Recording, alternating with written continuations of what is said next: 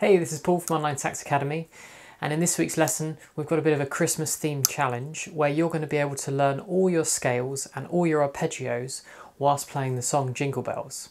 Alright, let's get started.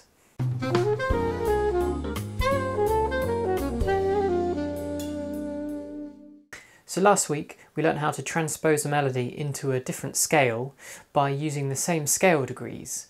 So the example we used last time was Twinkle Twinkle Little Star, where we took the first phrase, which is 1 1 5 5 6 6 5, and then you can choose another scale, give it its scale degrees. So for example, here was F major with its scale degrees, and then we plug in those same numbers 1 1 5 5 6 6 5, and we get the same melody but now in a different key. What we're going to do this week is introduce the idea of the circle of fifths. Now the circle of fifths is a way to organise all 12 keys so that at the top, at 12 o'clock, C major has no sharps or flats. It's all plain letter names, C, D, E, F, G, A, B. Now each step clockwise, we're adding one sharp. So G major, which has one sharp, F sharp. Then at 2 o'clock, we have D major, which has two sharps. And at 3 o'clock, A major, three sharps, etc.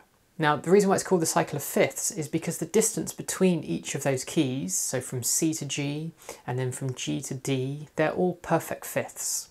As you go around anti-clockwise, we're adding one flat. So one step away from C anti-clockwise is one flat, 2 steps away, 2 flats, etc. And here, you're stepping down a perfect fifth each time.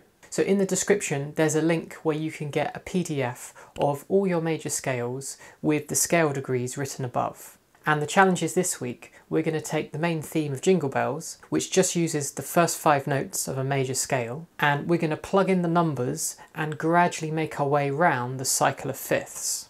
Now we're going to start it in C major on the alto. It starts with 3 3 3 3 3 3. So our first phrase on alto would sound like this. Okay, the next phrase goes 3 5 1 2 3. So now we're going to take those first 2 phrases and move them around the cycle. And we're actually going to go anti-clockwise around the cycle, and it will sound something like this.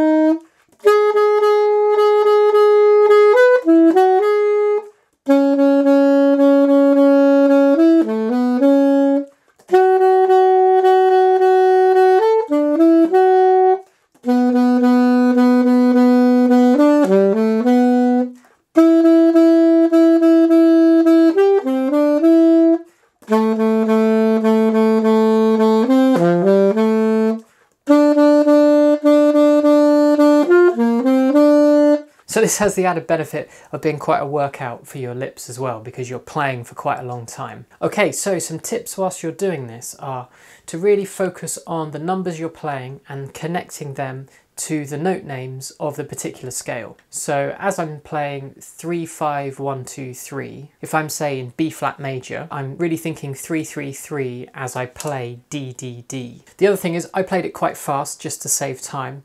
You should go as slow as you need to and spend as much time in one key as you need to feel really comfortable connecting the scale degrees with the individual notes.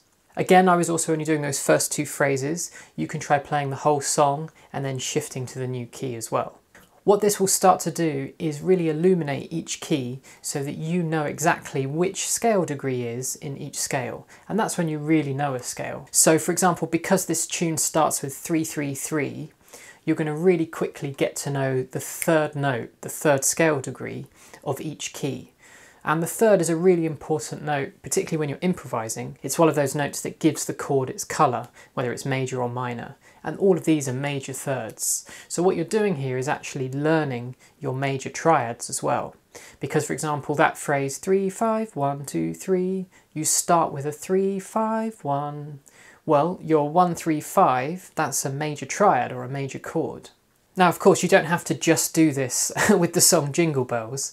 You can do this with any tune, any fragment of a tune, or if you're studying jazz in a bit more depth and you're starting to learn little pieces of language here and there, you can then start to cycle these pieces of language into all the keys. And this just gives you so much more flexibility so that when you're improvising, you're not just limited to playing that little phrase in one particular key. You've got it at your disposal no matter what key you're in. If you're new to the channel, don't forget to hit subscribe as I release a new lesson every week. Let me know in the comments how you got on, and don't forget, if you would like a PDF with all your major scales written out with the scale degrees over the top and the scale degree numbers for the tune of Jingle Bells, that's all linked as a PDF down in the description below. Alright, I'll see you next week.